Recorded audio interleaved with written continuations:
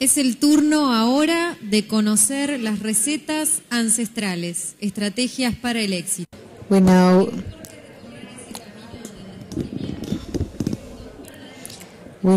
give the floor to Mr. Takehiro Ohno, a real chef. He will tell us his story and how he used different elements. Konnichiwa, Mr. Ohno, and welcome. Quick as the wind, silent as a forest, ferocious as fire, solid as a mountain.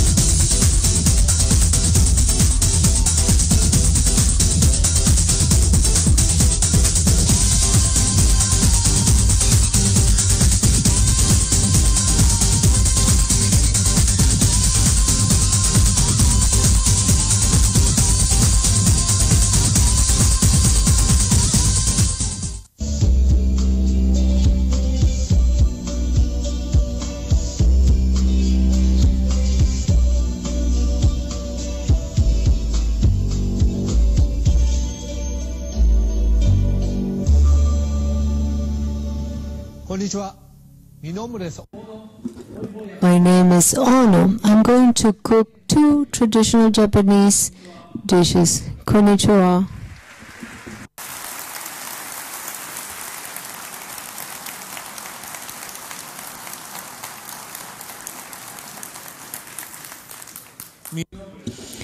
My name is Takehiro Ohno.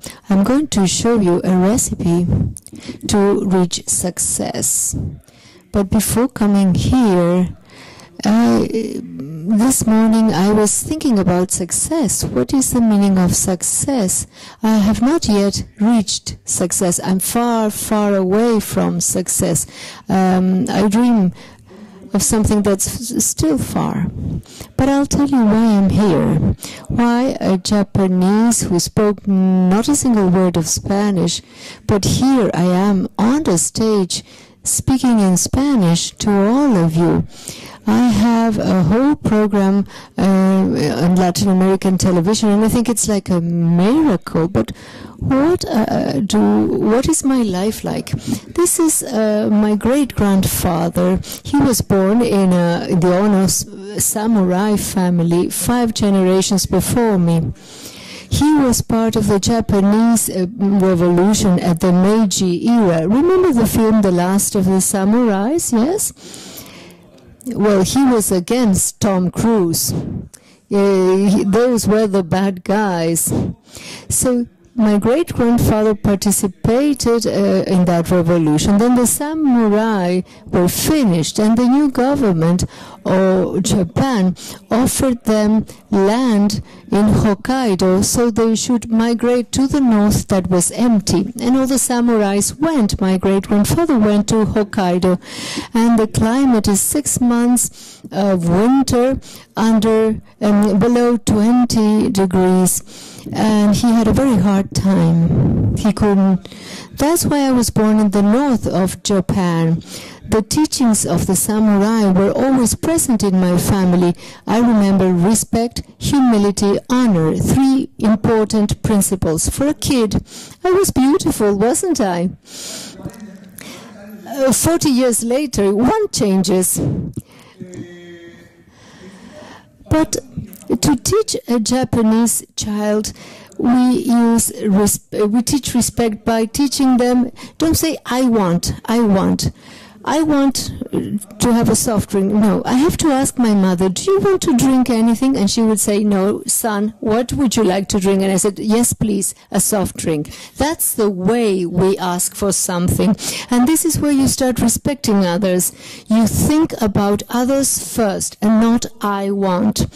Then humility. I know nothing, absolutely nothing. The world is so huge. Gastronomy is so vast. I know nothing. So all life becomes a learning process. And the other is honor. Do you know the word for harakiri? Harakiri. Why do Japanese samurais committed harakiri? For their honor. So when they make a decision, they put their own lives into that decision. Their life is at stake. If something goes against that, for my honor, I will commit harakiri. This is the honor of a samurai. I grew up with these teachings inside my family and my head. And when I was an adolescent, my father told me to go to the Navy in Japan. You can imagine, well, the kamikaze were created there. My school taught that mindset. Maybe the new generation of Japan, I was there as a boarding student. I was taught discipline, discipline, discipline, how the Japanese character should be forged. I was there at 16, 17, 18, under the rule of discipline. So my friends outside the school always told me, you are too Japanese. It seems that you were born in 1800. You're crazy. Always my friend told me, and to me that was normal because that was my style of education. And I thought, I'm not wrong. This is the way it should be. If you want to be a Japanese, I'm proud I'm Japanese. I have a samurai family. That was always in my mind. So I went to the university to study chemical nutrition, to become a chef. And after university, I went to a cooking school. To attend a cooking school, I had to work to earn some living to pay for the fees. So I went to this restaurant and I met my teacher Takase. He was a professional and I would do the dishwashing. Obviously, to start from scratch, to learn to cook, you need to do the dishes first. I was a student at the cooking school, but they educated me how to behave in the kitchen. It requires education to be in the service of gastronomy, what kind of service to give your customers. And this marked me very, very much. One day, when there were no customers or they had not yet arrived, the young cooks speaking to each other said, what did you do yesterday? Did you go for a drink with girls? They were talking like that casually. And when the customer came, hello, welcome, good evening. And this movement is not professional. He taught me, you have to stand like this, smiling. And when you see the customers, good night, good evening, welcome. This marked me very, very much. One day, for 3 hours, I was standing for 3 hours like this, and no customers showed up. I couldn't stand it any longer. That is what young people do, but at the time, this teacher educated me. After 20 years, I invited him to Buenos Aires to do together a cooking class. For the first time, he left Japan to come to Buenos Aires. He's a real chef, and he accepted the investigation. And I wanted to thank him for his teachings. He educated me. He didn't just teach me how to make sushi. I also met this other teacher, Akihiko Manada. Akihiko Manada is a Japanese who does Spanish cooking in Japan. He lived in Spain for a long time, then he went back to Japan, and he started teaching the techniques of the Spanish meals. When I attended his classes, he was so passionate for the Spanish food that I was moved. I talked to him and I said, I want to follow your classes. And he looked at me. He said, how weird you are. And I was like this, very straight, like a Japanese student should be. Teacher, please teach me. I want to learn from you. And he looked at me and he said, he's crazy, stupid boy. And he said, if you become the #1 in the cooking class, I will help you. And that school had 2,500 students. How could I become the #1 student? 3 months later, he called me to his room and said, Ohno, I have something to tell you, something very hard for you to receive. Yes, teacher, I said. And he said, you have no talent for gastronomy. What? I said, sorry, teacher, could you repeat that? He said, you have no talent for gastronomy. In the kitchen, you need certain skills. If you play good baseball or football, you have skills, and that helps you work in a kitchen. And I was very much I couldn't move fast, things would fall. I had no talent. But I tried. He told me, if a boy has talent and works 8 hours a day, you start working 16 hours tomorrow. Yes, I said, yes, teacher, thank you. And I left from then on, work is 16 hours a day, 18 hours a day. Who said 8 hours?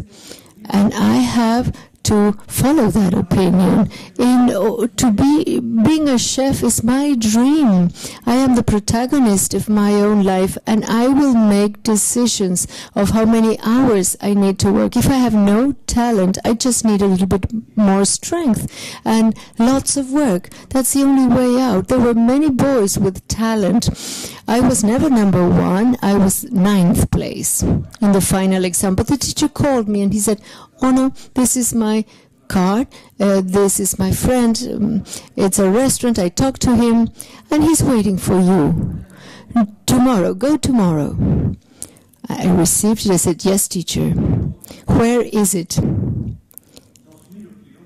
2,000 kilometers away from where I was studying. How much money will I make? He said, I don't know. Maybe nothing? I don't know. No idea. And I had a girlfriend, by the way. That happens. You must make decisions. Everything personal comes together at the same time, and we must make a decision.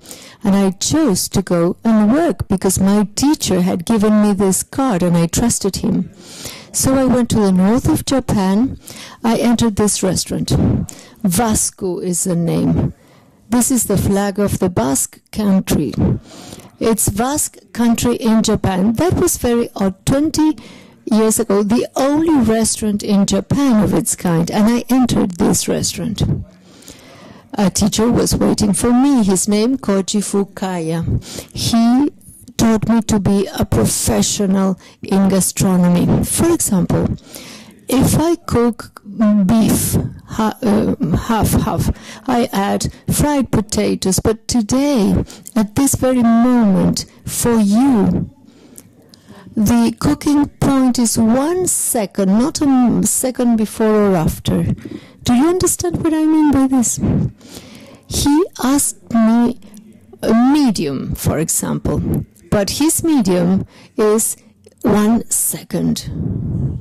And we in the kitchen tried to get to that 1 second. We tried. Every day, 60 people would come. We too worked in the kitchen. every customer, we tried for every customer. A table with 4 people, the wife said, "How old are you? What, we have to change the points of cooking." And he said, "This teacher I have is crazy. We cannot do that. We cannot do each one individually." But we tried every single day. We'll never be perfect, but we should always try. That's what he taught me. Then, after working 2 years with him, he presented me his teacher in the north of Spain, in San Sebastián, the Basque countries. His teacher was waiting for me. He is called Luis Irizar. He's a great cook in Spain, a great cook today, and many great cooks learned from him. Many, not techniques, but personality. He's a great cook. A great cook is always a great personality. That's what he told me when he banged my head. I don't know why the Basque love to hit each other on the head. All the time they are hitting each other on the head. Pa, pa. And he said, a great cook has a great personality. You have to learn personal things. You have to make your personality stronger. He presented a restaurant called Zuberoa. At that time, it was the best restaurant in the Basque country, or probably the best in Spain later on, and then the 10 best restaurants in the world. I joined this restaurant. I was the first Japanese speaking no Spanish in that kitchen. So what happened? 3 carrots, someone would shout, and it was just a sound for me. I didn't know what they meant. Hurry up! Oh no, hurry up with the carrots. I looked at them. I couldn't get a clue of what they were saying. Because if you don't understand the language, that's what happens. And in the kitchen, you need to act quickly. And I couldn't react. So in the end, I had to work in the garden. I couldn't cook. I was in the garden. Inside the kitchen, the only word I knew, carbón, coal. I had to carry the coal into the kitchen. While I waited for coal, I had to peel the onions and that sort of job. I worked 2 years doing those 2 things because I don't study much. I don't study languages. I could have paid for classes, but I couldn't because I was an intern. I had no money. I had this internship. So my father, when I finished university, said, you manage on your own. I paid your university already. I have no more money. So remember samurai discipline. But if there's no money, it's hard. Just with discipline, you cannot live only on discipline. So the only good restaurant, this good restaurant gave us food. But when I had my holidays, nobody paid for my food. I hated vacations because for 15 days I had no food. So after 2 years, Master Hilario Arbeláez helped me with getting a visa for a Japanese cook. At the time, I was the first professional Japanese cooking Spanish food there, and I got my visa, and I finished my internship. There were clashes, ethics, moral customs, very, very different. For 2 years I said, I can't stand it any longer. I can't stand it any longer. I buy milk and tomorrow I'll have café con leche. 8 cooks living in the same small house, and they used my milk, and tomorrow we'll buy some for you, Ohno. I said, you're going to buy tomorrow? Okay, I'll write this down. What's your name? Javier? I'll write this down. Javier will buy milk tomorrow. Don't drink my milk. But Javier forgot the next day, and I don't have milk. And without milk, Gabriel stole milk from me. That's how I saw it. I was so angry, but I couldn't speak the language. Javier, remember, I did like this, milk. Just that. I was so stressed, maximum stress. I had no money. So in the end, I went to the streets to sing. In San Sebastian, on a holiday, I would sing on the streets. In YouTube, by the way, I had a strategy. The day before, there was a soccer game. I went to the field because our restaurant was so famous. They would give tickets to the poor cooks, and I got my tickets. I went to the field. I painted my face like Japanese in white and blue. And when the cameras went by, I was there. Oh, this is the crazy Japanese. I was always taken by the camera. The following day, when I sing in the streets in Japanese, all monies and all coins would come to me. I saw you yesterday at the soccer match because I was blue and white. But I had to do that for a living. And I wanted to be in that restaurant because it was one of the 10 best restaurants in the world. And I knew that I was working hard to get there. So I had to bear the situation, and I wanted to become a chef. That had been my dream for many, many years. That was my dream. I met this boy in my 5th year in Spain. I was clashing against a wall. One Japanese doing Basque cuisine in the Basque country. Will they come to eat in my restaurant? Will the Basque come to eat in my restaurant? And I started questioning myself. I don't know if there are any Basque here, but Basque are hard-headed. And I clashed against their honor, their pride.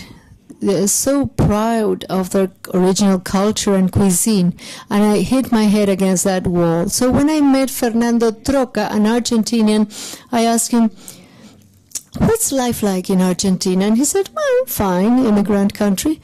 Oh, lots of people, lots of immigrants. Yes, he said. Oh, do you think there are possibilities for me if I do Basque cuisine in Argentina? Could I make a living? And he said, if it's tasty, yeah, why not? It's true. If I do Japanese or Basque or Chinese cuisine, if it's tasty, what's the problem? Because we are professionals. It's good meal or nothing. So, Fernando, take me to Argentina. So I arrived in Argentina. I had a Spanish visa. I was a cook in one of the 10 best restaurants in the world. And I decided to go to Argentina. Fernando thought I was crazy. For 8 years, after singing in the streets, I learned elegant menus. But I got to Argentina, and I was illegal at first because I arrived with a rucksack. I didn't have a job. I remember that here in Uruguay, in Punta del Este, I came for 3 seasons. I worked very hard, but I couldn't show that dish. I couldn't show it. It was big, 600 grams of beef. It was huge. I couldn't decorate that. Where do I put my decorations?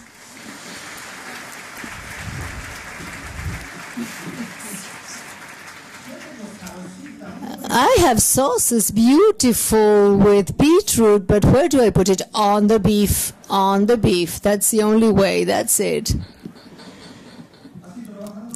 Well, one day I heard that a cook is always cook, and the owner of the restaurant is very important in hierarchy. The cook is down there.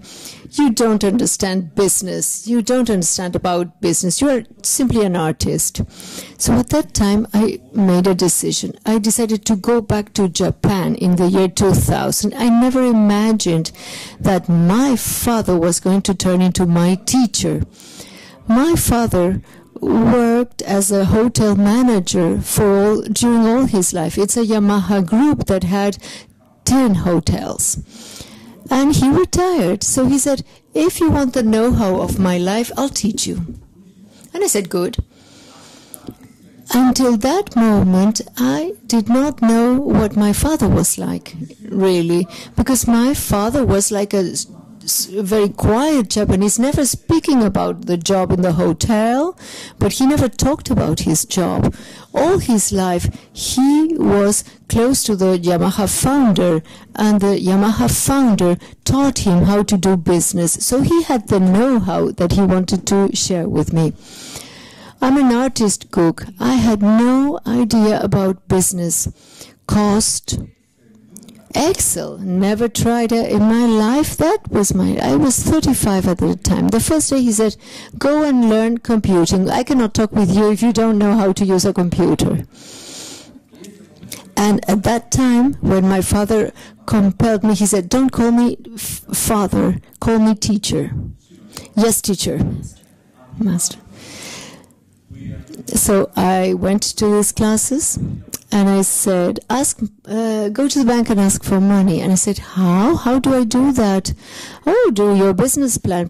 What's that, a business plan? We went to the restaurant, we drew this plan.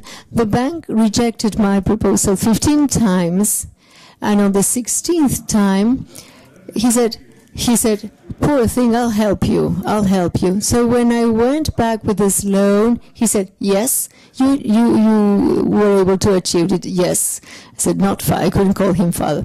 And then I learned about strategies, management, meeting the standards. That was very important, and the regulations. And he told me 4 words: realize, now, correct, continue. We should always pay attention to realize what's going on, to be aware, to pay attention. If you don't realize, go back to Argentina, he said.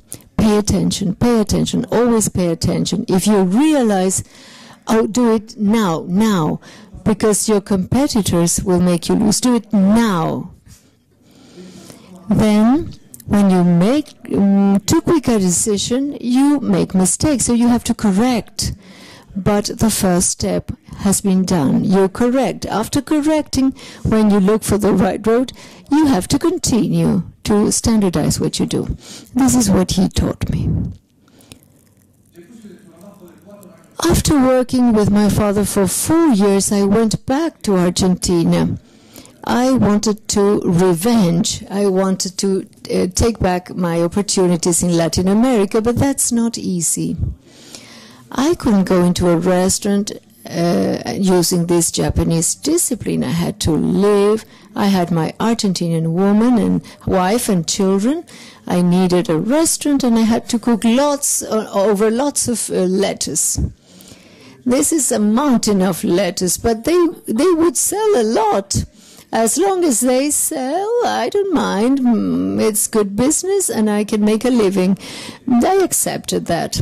But in my heart, I was hoping to show that I had learned something else. I want to show. 1 year, 2 years, 3rd year, that was my greatest opportunity. I did a gourmet casting. 24 chefs participated, and they took me, just me. I thought, 23 chefs will prepare one dish. They will probably prepare the best. A Patagonian lamb with a sauce of Malbec Mendoza wine, or wild otter with roti potatoes. I'm sure they will do that. I will do the worst dish ever. Rice, leftover rice, because my mother cooked too much rice. I invented a story.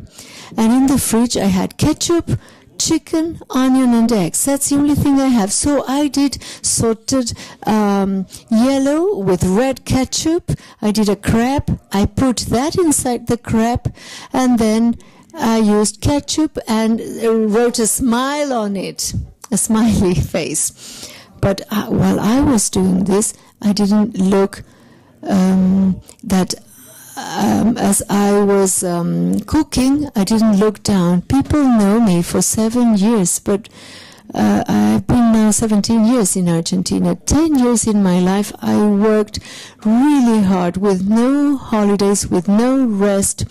My body was moving like an automat. I needed that. So that's what I showed the cameras. I said, this is where I started to work. They chose me.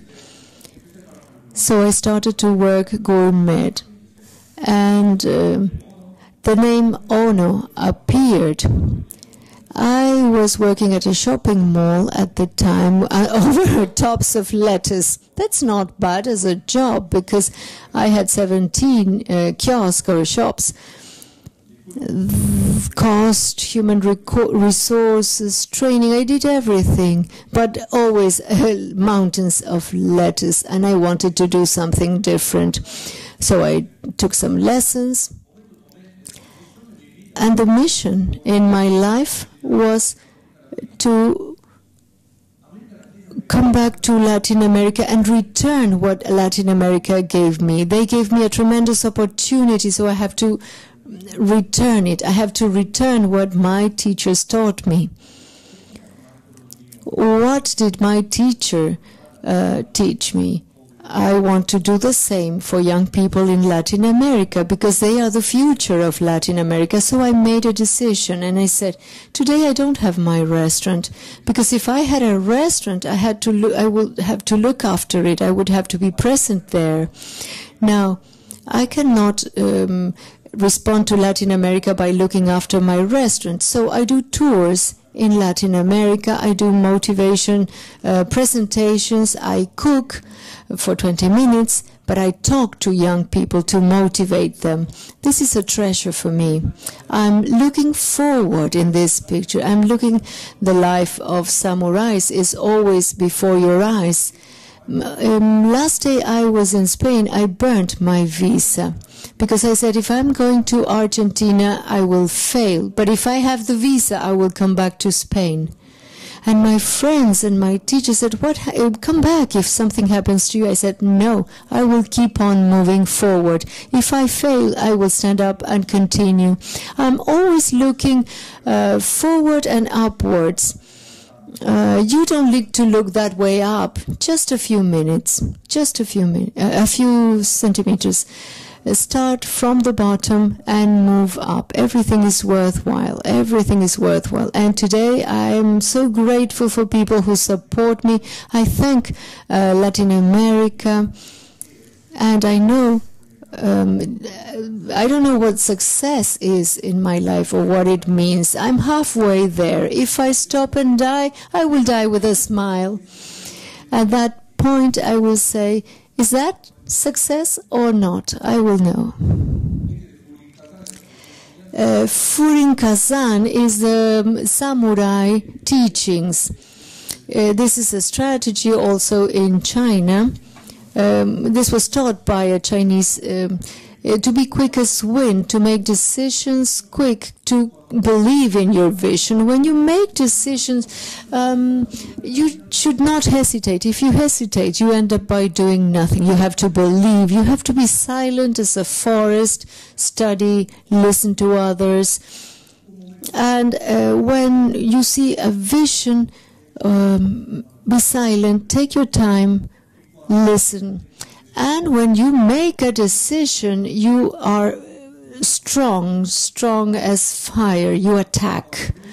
And when you make a decision, you should trust. You should be stable. You should be have a decision and be as strong as a mountain. You decide, this is the way, this is where I'm heading to. Don't change. Go ahead. Keep on. Keep on. And this is very simple, and this is what I have inside my mind. And finally, I will finish with a video. The last chapter in my trip to Japan. I want to convey a message for Latin America. And this is what I have here for you. By the way, tonight at 9:30, we have a new program on the television. So if you go to the channel El Gourmet program, I will be there tonight at 9. So my presentation will finish with this video. My family, I have traveled a lot. I made friends. Good afternoon. This is to us. I found my masters, and their teachings are with me, even today. Happiness when cooking. Beer. This is like a school, right? Beer comes afterwards. The simple gesture of a knife. This is the last present that you gave me. This is a knife. It's really a treasure for me. Thank you very much. I'm the one who should be thankful. The silence of my master of Basque cuisine. I asked him, why do you do this job? And he said one word. A client is waiting for us. Just that. A client is waiting. Just that. Thank you very much. Life drove me to the land of my fantasies, to my early childhood country. You know, some people call that serendipity, but I call it destiny, fate.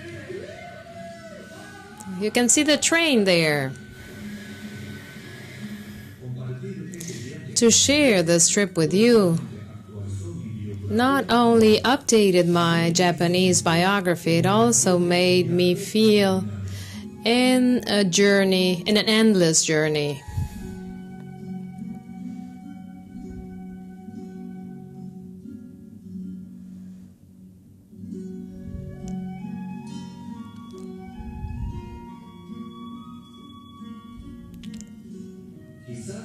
Maybe that might be my destiny, to travel, to migrate, to learn, and to transmit.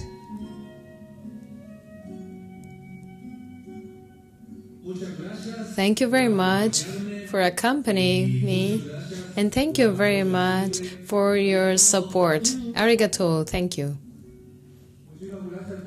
Thank you very much for inviting me. Thank you very much for being here.